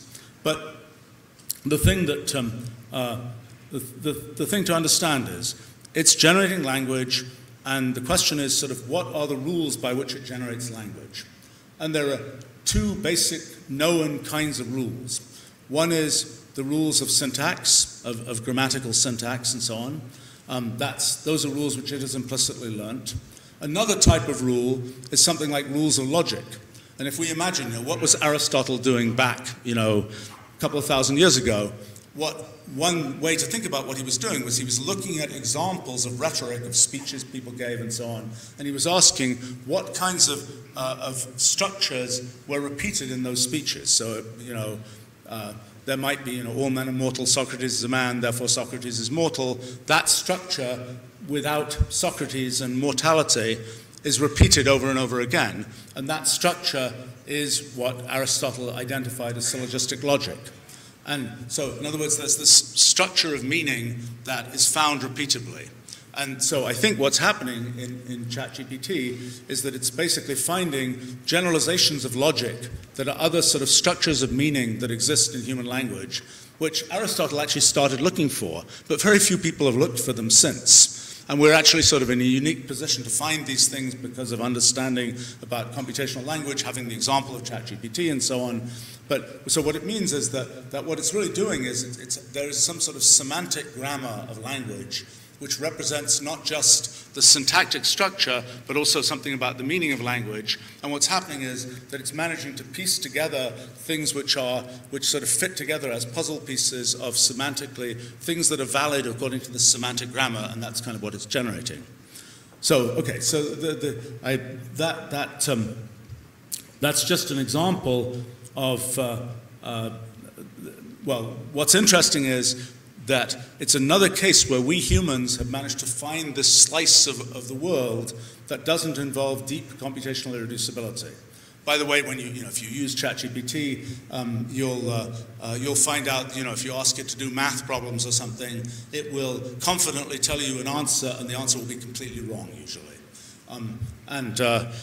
As you may know, we have this system called Wolfram Alpha, which takes natural language and does math problems by a very different method.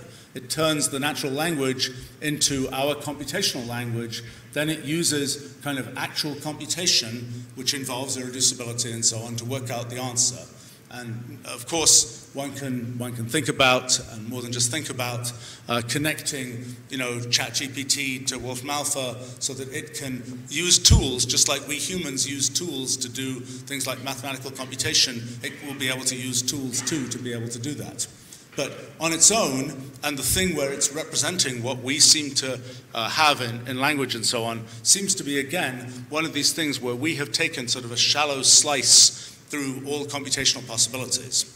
So, okay, I should probably wrap up here. And I think the thing that I sort of most wanted to communicate was a few basic points. First, this discovery, this fact, that in the computational world, unlike in the world that we are used to from doing engineering, or for example from doing sort of mathematics, most kinds of mathematics, in the computational world, it's extremely common to have very simple underlying rules producing very complex behavior. That's a generic thing, that generic thing is a consequence of a deeper principle, this principle of computational equivalence. The principle of computational equivalence has all sorts of implications in both science and philosophy and other areas, but it is the thing that is the cause that we can think of as the reason that it is that we see the complexity we see is because there is that principle at work. So that's, therefore the presence of computational irreducibility then provides this limitation to the kind of prediction in science that we've been familiar with for the last 300 years. It's something where right now most of the technology we build is technology that assumes that we kind of understand how all the pieces work inside. And that's something that is the sort of is before computational irreducibility. Once you are dealing with computational irreducibility, you cannot expect to understand how all the pieces work inside. And in fact, if you ever want to use computation to its fullest extent, with its a maximally powerful way, then inevitably you won't understand what's going on inside because you have to have irreducible computation. And that applies to AIs, it applies to all sorts of other kinds of systems, that if you want it, you have this trade-off. You can either say, I'm going to understand what's going on inside, or you can say, I'm going to let the computation be as powerful as it can be, in which case you have computational irreducibility, and you have this limitation on prediction, on sort of science-style prediction. But so, in any case, there's this sort of fundamental limitation, and that fundamental limitation makes one sort of start thinking about things in a slightly different way. We think about what happens when AIs are doing everything in the world, and we don't understand what's going on inside the AIs. And if the AIs are doing serious computation, we won't understand what's going on inside the AIs. What is that like? Actually, we have a lot of experience with that, because that's like our relationship with nature. Nature also is full of computational irreducibility, and we are just sampling pieces of what's going on. So in any case, the fundamental idea of computational irreducibility, these limitations on the kinds of things that we can say and that we can predict, the ways in which we can sort of be superior, to what happens in the natural world or the computational world. And then the final piece is this piece about the multi-computational paradigm, this idea of observers, this idea that observers like us can take slices of what's happening and have those show computational reducibility. And the science that we've done, we can think of it as we kind of expand in this Rouliad, we can think about points in the Rouliad corresponding to different kinds of ways that we can observe what's going on. And as we as we kind of expand our technology and our scientific paradigms, we get to sort of expand our domain in the Rouliad. Just like we expand our domain in physical space by sending out spacecraft, we expand our domain in the Rouliad by discovering more scientific paradigms and so on. And I think that process of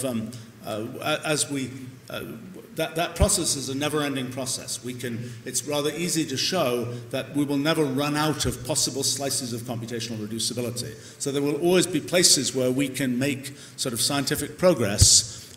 We'll never run out of that, but there'll also be lots of things about which we cannot make kind of the types of statements that we've been familiar with making.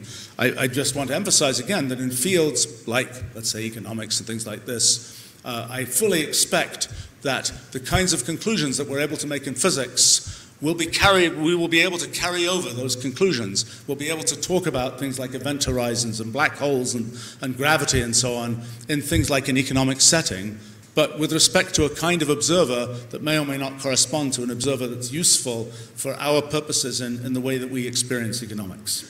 Anyway, I should stop there, so thank you very much. Thank you, Stephen. I will ask you a question, so maybe please. You can just sit down next to Edgar. Edgar wants something, which is his bottle of water. Why don't you sit down there, Stephen? I will ask you a question. Thank you, Stephen, for a very brilliant expose, matter of thought. Thank you, Stephen, for making my life very difficult, because now I have to rewrite entirely my lectures in history and philosophy of science. Thank you very much. I think there is a million questions that could be asked of you by the audience, but you are here for a while, so I think that people can just ambush you on the campus and ask you questions. En ce qui concerne la conférence très inspirante de Edgar Morin, encore une fois, vous pouvez poser des questions par écrit à Edgar Morin et nous allons le réinviter et il vous répondra donc aux questions que vous lui posez par écrit. Alors, maintenant, on va passer à l'inauguration du Luis Fresco Fund for Academic Mobility in Africa. Je crois qu'il y a, l'agence doit faire des manipulations, mettre une table là-bas, enfin des trucs assez compliqués. Je vous propose donc à ceux qui sont chargés de faire ces manipulations de le faire. Et I will abuse my position of Master of Ceremony to ask one question to Stephen. I don't see anything happening. Somebody is going to put the table. Yes, the table is coming behind you. Stephen, I have one question for you. I have actually a million questions, but one. You say that during the history of science, we used to see the world as a kind of the universe of the space. It's kind of receptacle, a box, right? For many times. Well, general relativity would not exactly think the same thing, but it's okay. However, you think that space is made of points, infinitely small points. Well, there used to be something called ether before Einstein, and Einstein disposed and dispatched the whole notion of ether. So, Mr. Wolfram, are you actually rediscovering ether? That's a question for you. Okay. And you have exactly 2 minutes, 30 seconds to answer. You know, the ether has been back for a long time. In quantum field theory, there's an ether. The cosmic microwave background is like an ether. But the idea that space is made of something, that there is a, yes, it's as a matter of fact, there was a theory in the late 1800s that atoms were like vortices in the ether. This theory, I don't think it's not in detail correct, But this theory, we're back with a similar kind of thing. We're dealing with topological obstructions in a hypergraph, but it's the same kind of idea. So in a sense, the notion, the sort of pure mathematical notion, we just write down a formula and that describes how the world works, and there's nothing there, so to speak. This is not what I'm saying. There is something there, and the thing that's there is something very abstract. I mean, this is not when you say, for example, these points, they don't have a position. They define position, so to speak. All that one says about these points is how they are related to each other. So everything else must emerge from those relations. So yes, it is a nice and charming thing that it should be emphasized. One of the things people say about relativity is, that means that there is no absolute reference frame in the universe. Well, actually, for the last, 30, 40 years now, it's been known that the Earth is moving at 1,000th of the speed of light relative to the center of mass of the universe. There is a preferred reference frame. It's the preferred reference frame of the cosmic microwave background. So it's, these things which are kind of quick summaries of what these theories say don't always capture what's going on. I think I happened to just be studying the history of thermodynamics. It's a fascinating history. Which I think I finally unraveled. And I'm like, why has nobody unraveled this before? The main reason is because people haven't known why the second law of thermodynamics is actually true, and so you can't go back and see. But that's anyway. You said a few seconds, and I took more than a few seconds. Yes, it's a good and interesting question, and it's a charming. It's the question of why people believed that space is not made of anything. It will be seen one day as one of those little glitches in the history of science. People were really close. I mean, Einstein, for example, in 1916, he wrote to somebody, said, in the end, we'll discover that space is discrete, just like matter, just like electromagnetic radiation. But he said, we do not yet have the mathematical tools necessary to see how this will work. 100 years later, we do. All right. Thank you, Stephen. I think you deserve a round of applause. Okay, now I would like to call Professor Luis Fresco and Hisham Rapti, the president of the university, for the formal ceremony of launching the Luis Fresco Fund for Academic Mobility in Africa.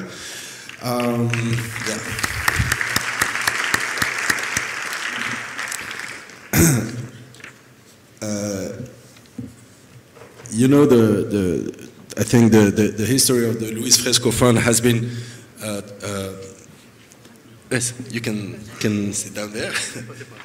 Oui, vous pouvez passer par là ou par là. C'est assez complexe comme situation. Tu peux passer par là. Tu peux passer par en haut aussi. Oui, Louise va dire 2 ou 3 choses. Je vais juste présenter le fond en quelques mots.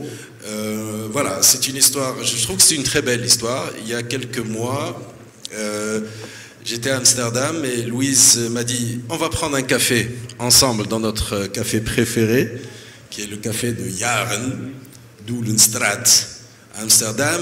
Et Louise m'a dit écoute, il m'est arrivé quelque chose d'assez sympa. On m'a remis un prix, le prix Justus von Liebig. Louise est un grand scientifique, bien sûr.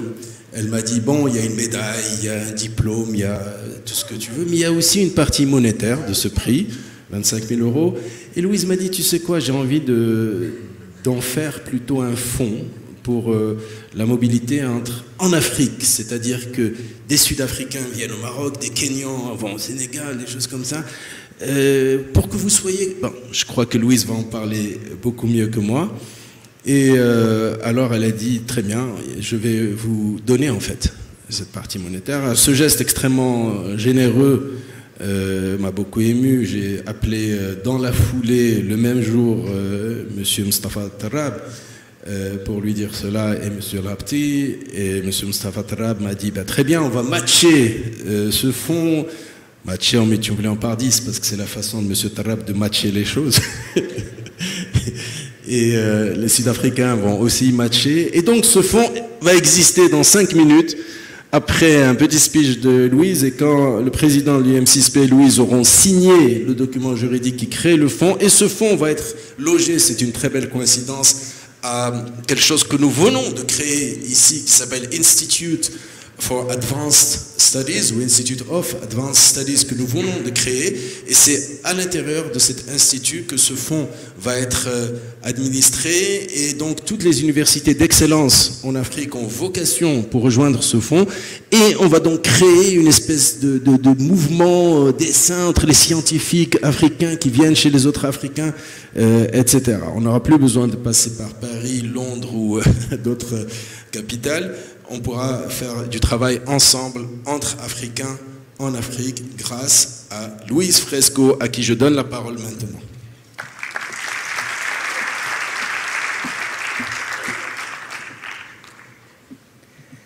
Assalamu alaikum. Bonjour tout le monde. Good morning everybody. Merci Fouad. Je vais faire mon intervention en anglais puisque j'avais promis de parler l'anglais. It's a great honor for me to stand here because this is really a dream coming through.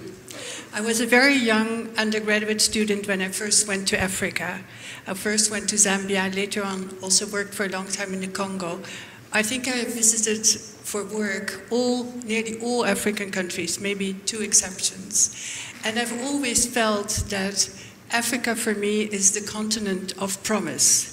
At the end of this century, there will be 4 billion Africans. But it's the only continent where we have space, water, and a lot of potential in terms of a young population to really make a difference to the world as a whole. What always struck me, working and being bilingual myself, working in French-speaking and English-speaking Africa, is that there was relatively little contact. It's improving, and I think young students now speak more English. But when I received the prize, this was the Justus von Liebig Lifetime Award for Food Security, I felt I wanted to do something with it, not keep it for anything in Europe, to really give it back to the continent where I've learned so much. And I really am very, very pleased to dedicate this fund with the 2 leading universities here in Bengurir and in Pretoria to start a network of young students, young staff, scientists to work on the broader issues of development. And for Africa, as anywhere else in the world, that has to be agriculture, it has to be environment, it has to be the whole use of resources from the inputs all the way to those who need to eat. And I'm emphasizing this, the importance of agriculture and food production, because in the world of today, there is still no more important subject. There is no country in the world that has developed itself by neglecting its agriculture. And in the future, when I think of the next couple of decades, we will need agriculture not just as a producer of food, but also as a producer of raw materials and useful molecules for the future, because we will have to replace all the molecules from the petrochemicals. And we also need an agriculture and a food production system that is really resource use efficient, so that we can free the land that is necessary for ecosystems and concentrate agriculture there where there is water, where there is the possibility to really improve agriculture. And I'm very firmly of the opinion that for me, Africa is the continent of hope, where there is so much potential, where there are many, many resources. And it is a matter of creating, in my view, a new elite of young people who really want to bring this forward. Again, as I said, there is no solution to the climate issue, for example, if we don't look also at the ways in which agriculture, highly intensive, high-tech agriculture, is helping to, for example, capture carbon in the soil. So there is this potential, but the potential always comes from people.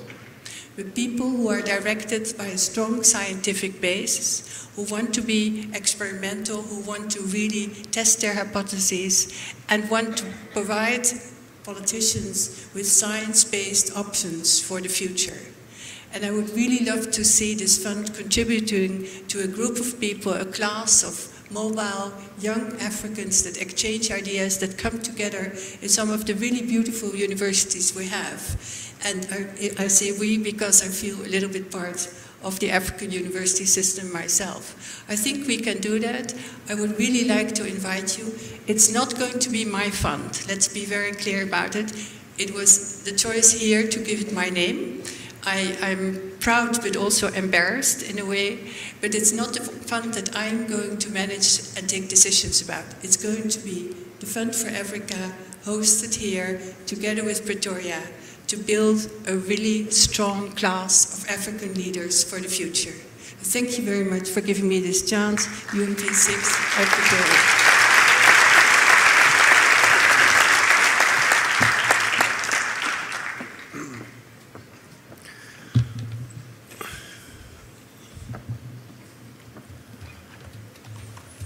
Okay, so now is the ceremony of signing the thing. I'm not familiar with this kind of ceremonies.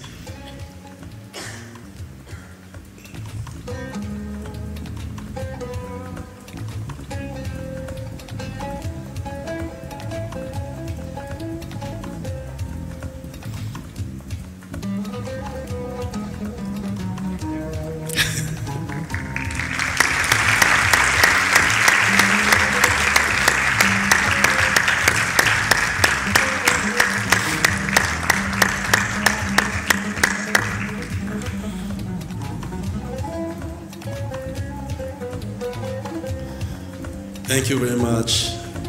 Thank you, Louise. Thank you, Mr. President. Thank you. So now we are more or less finished the first half day of UM6P Science Week.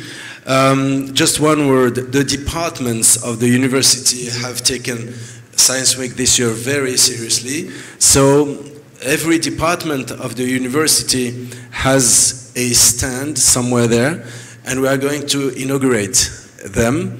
They are supposed to show off, if you want, to show us what they have done this year.